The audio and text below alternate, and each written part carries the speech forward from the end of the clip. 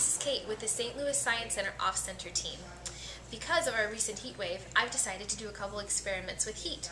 Have you ever gotten in your car during the hot summer and just couldn't stand all of the heat?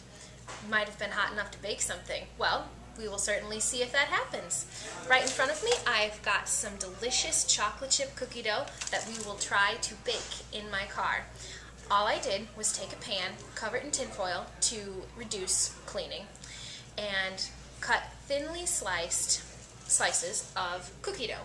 We'll place it in my car. I'll also place a digital meat thermometer to measure the temperature that it gets in the car, and we'll see in a couple hours how our chocolate chip cookies bake.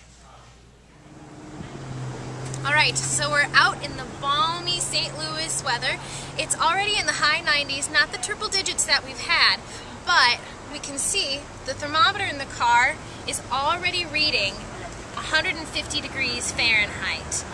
We also can see that the cookies are starting to soften and melt slightly around the edges.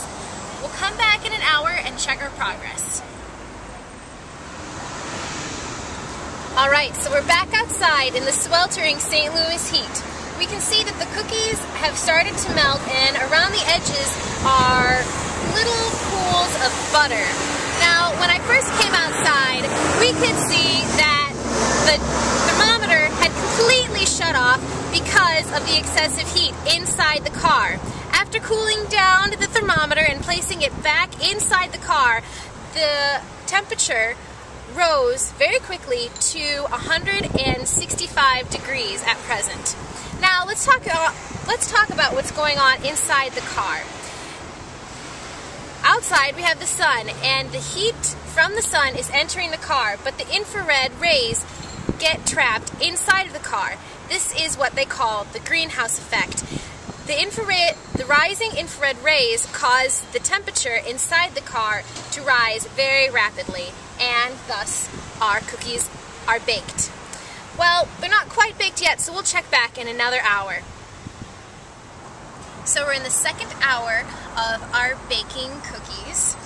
There's not too much of a visible difference right now. You can still see the pools of butter or oil, but when I put my hand in to test the firmness of the cookies, I can tell that the edges are firm but not too crispy. I also had to put the thermometer back in, and we are now up to 171 degrees inside of the car. Now, opening and closing the door is not a good idea because it releases a good deal of that heat. So we'll see you in the third hour. We are in our third hour of baking. You can see that the cookies still look doughy, but they're not actually going to brown. When I touch them on the edges, they are firm and slightly crispy, but they're just going to stay a little doughy in the middle. I'm going to leave them in there just another hour to make sure that they're cooked. Our temperature has leveled out to about 170 so far. So in the fourth hour of baking, we'll wait to see the results. Our cookies have been cooking for 4 hours now, and I can tell that they are firm but still a little doughy. I'm going to take them out now. The temperature inside the car has reached 133. It got a little overcast, but I'm going to take them out, let them sit for about 5 minutes just to harden, and then we're going to taste our delicious cookies. So after 4 hours of extreme heat, the greenhouse effect has given us freshly baked cookies. Try this experiment at home. Tell us what you think. They are quite delicious.